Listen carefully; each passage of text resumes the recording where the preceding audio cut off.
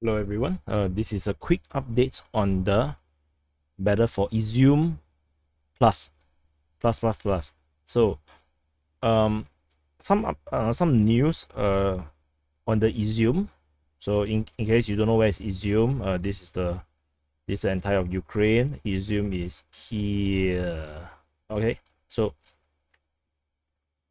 according to to one of the Russian sources, they mentioned that the Ukrainian forces are still within the Izyum. So mainly in the outskirts of Izyum, whatever that is supposed to mean. So I believe they are mostly also still in the south, and so as a result, the borders that's on the map, I have actually made some amendment to make it more towards the outskirts and towards the south. We can kind of also confirm through some Russian sources that the Russian forces have cleared the central district of hostile forces within Izyum, and they already, as usual, do their humanitarian stuff. So, which is why this news came out, because this like chatter came out, because they're saying that the humanitarian aid is now there, in the central, because they cleared the place out of the enemies. So we have some kind of shape of how where they are, and there's actually a lot of places for the Ukrainians to hide, because all these are thick forests. There's some big buildings, looks like factory or warehouse. There's also more forest towards this side, so there's a lot of places for the Ukrainian forces to hide, and not to mention there are a lot of houses around, and then more forests. So it's not a easy place to fight because of the thick forest. So a lot of place for anyone to hide, including the Russians. And there's also this confirmation of the fighting here, because we actually because this was originally just a source where I saw they talk about this battle between Yaremivka and Studenok, and then they were saying that this was in the night, and then they say that at Bohorodychne they actually heard explosions, and then we actually have confirmation that the bridge over here has been destroyed by the Ukrainian forces to slow down the advance of the Russians. So it's actually across the Savinsky Donetsk River, and we have actually photo evidence. This is actually one of the, I think, 3 or 4 or 5. You have the source here. So if you want to see the post by yourself, you can actually go to defensepoliticsasia.com/Ukraine. Go to the map, actually click on this. You can actually click on this link. You need to have a Telegram account. It's not difficult to register a Telegram account. You just need a phone number. So it's just like a WhatsApp, just that it have all these group functions and page channel functions where you can follow these kind of things. And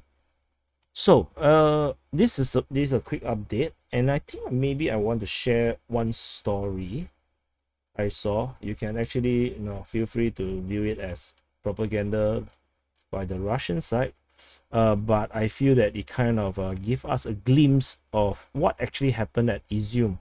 So let me pull out my stuff. So I actually have this Telegram channel, which I basically use it for just note taking. So let's translate. I think it's this one. Okay, oops. No, that's the semiconductor one. Okay, so raisins is actually Izyum. Somehow Izyum got translated into raisins. So this is a very interesting post that I saw around 2 days ago, and I did not talk about this because I cannot kind of verify this, and I can't really plot this into the map, because I cannot tell when the time is.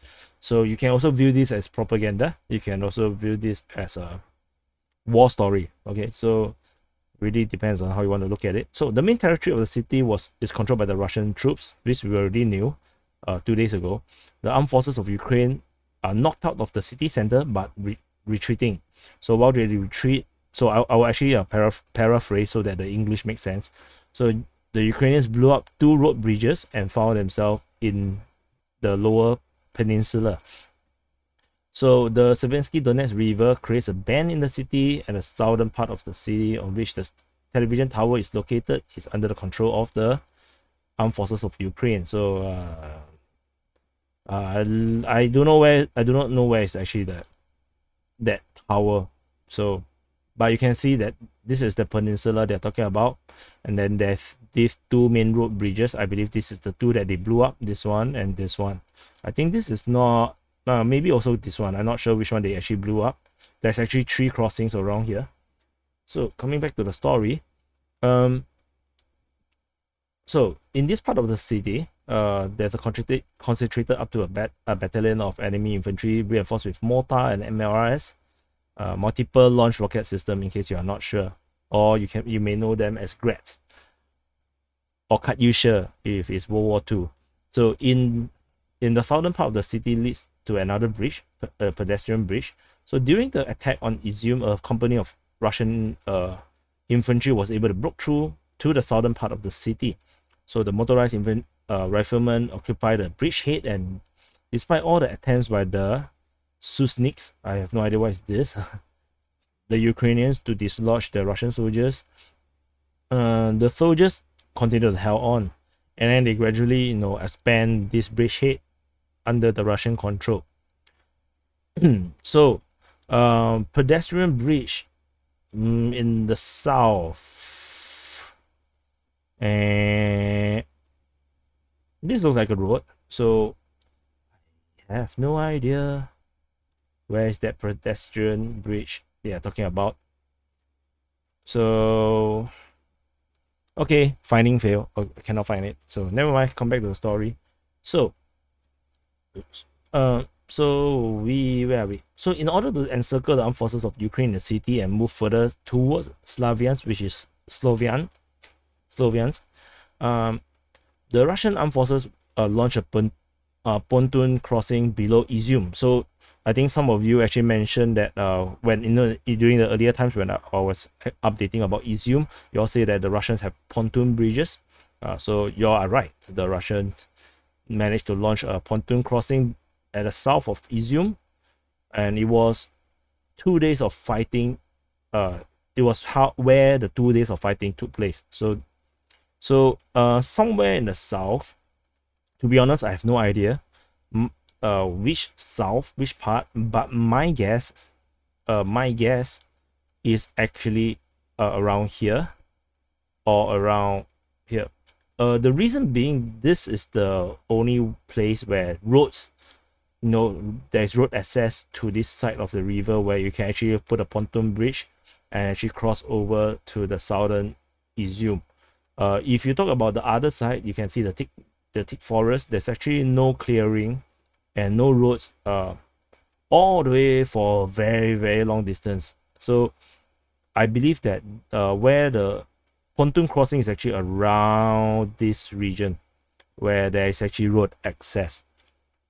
So they actually fought in that location where they have the pontoon bridge for over 2 days. So the deep reconnaissance company crossed the river, entrenched itself, fought and guarded the crossing while bulk of the armored vehicles and infantry tried to cross it. So the Ukraine forces conducted very accurate mortar and artillery fire along the crossing. So, and then it's so accurate that the APC actually swayed due to all the close explosions. So in the dead of the night, in the area of the village of Kamenka, which I also cannot find. I have no idea where is Kamenka. I'm not sure it's Kamyanka. Maybe it's here. So an airstrike was carried out on a cluster of enemy equipment and infantry that was hiding in the forest. So they say we'll soon able to show you the footages of it. But so I never saw this anyway in the end. Unfortunately, yesterday, while they are holding the bridgehead, a scout fell into the river and died. So a mine hit him right in. This is actually not mine. I think the translation is wrong. This is actually an artillery shell. So as the Ukraine forces near Izyum, he would like to compliment them that they fight competently. The mortar and artillery fire is very accurate, and in the forest east and west of Izyum, and as well as to the south along the road to Sloviansk, fortified areas has been created, and from which mobile groups constantly come out, and with nomadic mortars and MLRS withdrawing from their places literally after the first salvo. So I personally not exactly clear this is the Russians or the Ukrainians. It could be the Ukrainians, taking a shoot and scoot tactic for their artillery. So the enemy uses drones. They have Buki and manpads in service. Not sure what is Buki. So the Russian Air Force, have to tread around this area very carefully. So in the territory cleared of the enemy, the Russian troops really distributed humanitarian aid and tried to establish basic life back to the local residents. So at first the locals are very cautious, and then now the bulk of it are very friendly. So now the Izyum direction is becoming a priority. If the offensive of the Russian armed forces is successful, it will surround the entire Donetsk grouping of the enemy and connect with the troops of the LDNR, is actually a Luhansk Democratic Republic, and then create a boiler, which is actually a encirclement for several tens of thousands of soldiers of the armed forces of Ukraine. Kiev is well aware of this, and they are making every effort to prevent the advance of the Russian troops. So I thought this is a very interesting story. So it gives us a glimpse of what actually happened here. So if you kind of lost, what happened was that the Russians were fighting through here, and then the Ukrainians retreated through the bridge, and then they blew up the bridges. And then I think this is maybe this is that pedestrian bridge they are talking about. So they blew up the road bridges, and then there are some brave company of Russian infantry quickly rushed through, and they managed to create a bridgehead to allow more reinforcement to go in. Then they continue to fight through the center of Izyum. Then while that is happening, the Russians actually found a way to build a pontoon bridge. I believe it's around this region, and then they had the reconnaissance actually go over first and secure a bridgehead, while they continue to allow armored vehicles and more infantry to actually stream through to fight into the south of Izyum. So the Ukrainians, unable to hold the city area, they actually retreated into the forest, which is this forest, and the southern forest here. So the east and west and the southern forest, and this is where they try to hold up, and as well as around the area of Kamienka. And then the Russians did an airstrike on the troops around the Kamienka, and then took out quite a number of them. And then for the Ukrainians, they continued to hide in the forest, and then they employ a shoot and scoot tactic where they came out of the forest, fire, and then they retreat back into the hidings. And this is how they are fighting in Izyum. However, once they clear, of course, as I mentioned, they will do the humanitarian aids. So this is actually the better story of Izyum. Of course, take it with a pinch of salt. Like I said, it could be propaganda, but it does sound very credible. Especially how the guy actually do also compliment the proficiency of the Ukrainians, which actually also shows how difficult the Russians are having against the very well-trained Ukrainian forces. They are definitely not below the Russian forces in terms of training and proficiency. I think they simply lack the strategic depth and the resupply that the Russians have, and of course technologically wise, the weapons are also weaker as until they actually had the Endlaws and the Stingers to, you know, and the Javelins to help to, you know, kind of balance the power a bit. So this is the story of Izyum, as well as the quick update for the Battle of Izyum ++. So hope you enjoy that.